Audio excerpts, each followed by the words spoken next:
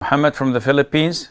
Most of the time, when I have assignments or if we need to study because exams or quizzes is near, I procrastinate because I think there is still age time left, and sometimes I get lazy. So am I sinful for procrastinating my study, Sheikh? Muhammad from the Philippines, he says, while studying for uni or for high school or whatever, if I am lazy and I always delay my studies and say, oh no, I have still 1 week to go, I have 2 days, I have 1 day, am I sinful? The answer is no. This is not a religious thing, but this might be a little bit careless from your side, to use an acceptable description. Others would use something like stupid, but I would not use that with you. So it would be careless for you to delay tasks that you should be doing immediately. A Muslim perfects whatever he does.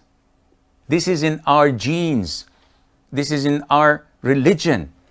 Inna Allah yuhibbu, Allah loves when one of you performs a task that he perfects it. So even if I go and play sports, I'd like to be the first in my patch. I'd like to always win my games. If I work, I'd like to excel in my job. If I study, I'd like to be an A+ student, and so forth.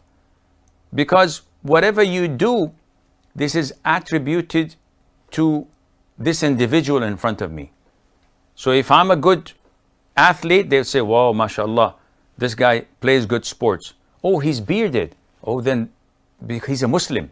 So it is affiliated with Islam. But if I do bad in exams, or I am a bad performer in my job, they wouldn't say Asim is bad. They would say, oh, this mutawwir, this Muslim is bad in his job. He spends 6 hours praying and 2 hours working.